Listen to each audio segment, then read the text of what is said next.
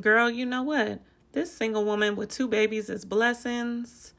Needs to go shopping, and I'm decided to go to the Metropolitan Market, which is a really spendy shopping trip. But look at these beautiful wreaths and the Grinch Christmas tree. Y'all got that there? I was trying to figure out what the price is.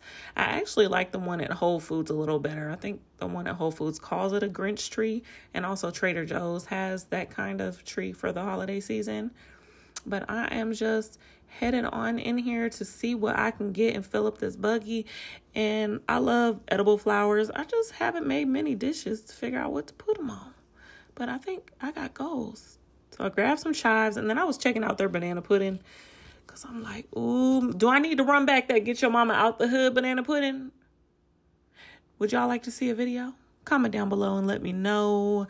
Because I haven't cooked that dish for y'all. And I did sell it for a time during the pandemic and things like that, and got me out the hood, literally. That's why I called it Get Your Mama Out the Hood banana pudding, and also with my determination as well. But I went to the seafood department because I wanted to see, do y'all got that king salmon? That wild.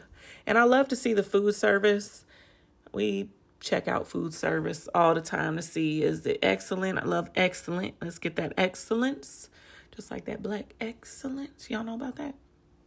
And then this is the first time that I've seen actual liqueur in the dairy aisle. They had the whiskey by the eggnog. I guess they trying to encourage you to pair it together. Anyway, I'll pass.